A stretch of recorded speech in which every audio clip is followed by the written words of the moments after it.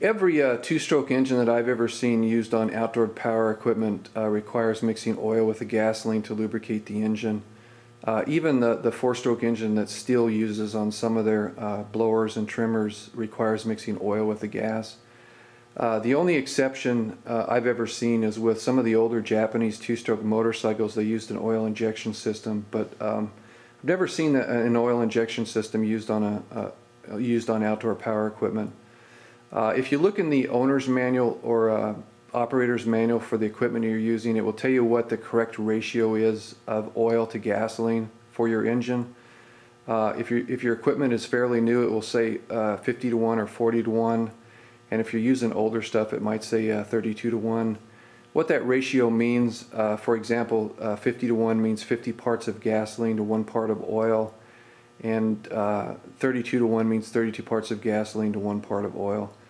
And in this video, what I'm going to do is show you how to calculate the correct amount of oil depending on your correct ratio for whatever amount of gasoline you happen to be using. Probably the easiest way to measure out your oil to mix with your gasoline is to buy your oil pre-measured out into these small containers. If you mix this container here, it's 3.2 ounces of oil with 1 gallon of gas. It'll give you a ratio of 40 to 1, which is 40 parts gasoline to 1 part oil. Here's another example. This container is 2.6 ounces of oil. If you mix this entire container with 1 gallon of gas, it'll give you a ratio of 50 to 1. And here's another example. It's a little bit bigger. This is from Walmart.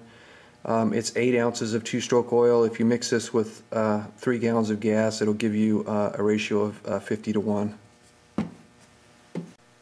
In this container, you're getting more oil, and what they do here is they give you a measuring cup at the top here, and you squeeze the container, and it pushes the oil into this measuring cup. If you measure out 2.6 fluid ounces and you add that to 1 gallon of gas, it'll give you a ratio of 50 to 1. And if you measure out 3.2 ounces and add that to a gallon of gas, it'll give you a ratio of 40 to 1.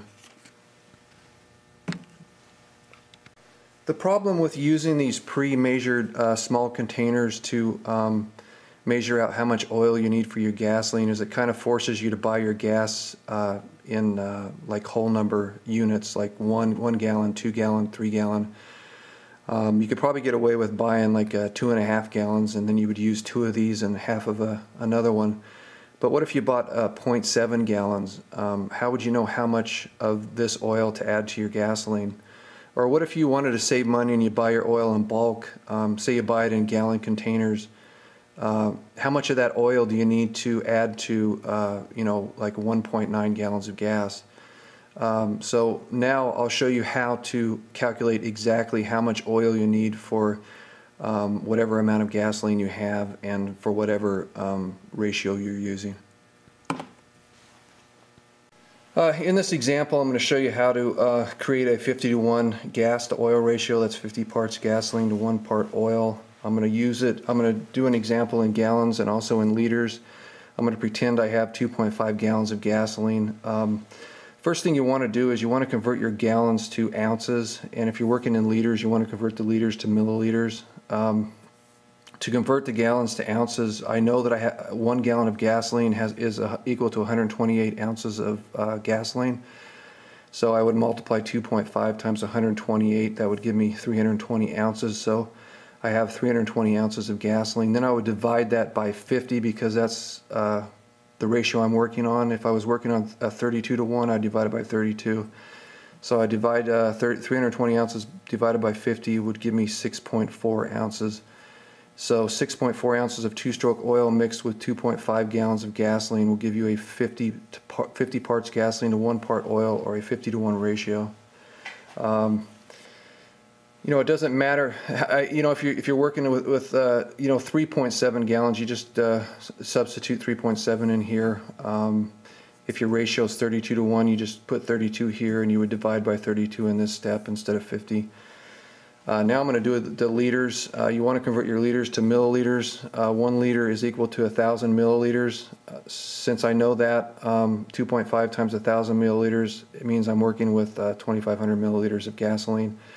Then I take that and divide it by 50 2,500 milliliters divided by 50 will give me 50 milliliters. So 50 milliliters of two-stroke oil mixed with 2.5 liters of gasoline will give you a 50 parts gasoline to 1 part oil, or a 50-to-1 ratio. In this example, I'm going to be working on a 40-to-1 gas to oil ratio, so it'd be 40 parts of gasoline to 1 part oil. I'm going to be using 1.9 gallons in this example and 1.9 liters in this example. First thing I want to do when working with gallons is convert it to ounces. Since I know that 1 gallon is equal to 128 ounces, I would multiply 1.9 times 128 would give me 243 ounces. Then I would divide that total amount of gasoline in ounces, which would be 243, by 40, because that's my ratio, and it would give me 6.1 ounces. So 6.1 ounces of two-stroke oil mixed with 1.9 gallons of gasoline will give you 40 parts gasoline to 1 part oil, or a 40-to-1 ratio. If you're working with liters, if you have 1.9 liters, you want to convert the liters to milliliters. You know that 1 liter is equal to 1,000 milliliters. So 1.9 times 1,000 is equal to 1,900 milliliters of gasoline. You want to divide that by 40 because that's your ratio. 1,900 milliliters divided by 40 is 47.5 milliliters. So 47.5 milliliters of two-stroke oil mixed with 1.9 liters of gasoline will give you 40 parts of gasoline to 1 part oil, or a 40-to-1 ratio. Using this method to calculate how much oil you need to add to your gasoline, it's a little more complicated, and it's a little messier because you have to measure out the oil, but it kind of frees you up. You know, you can purchase what you want. You don't have to. You're not forced to buy your oil in those small containers. You're not forced to get exactly 1 gallon or 2 gallon. It doesn't matter what your quantity of gas is, as long as you have enough oil. You can create whatever ratio you need. If you have any questions, just leave them in the comment section. Do my best to answer them, and thank you for watching.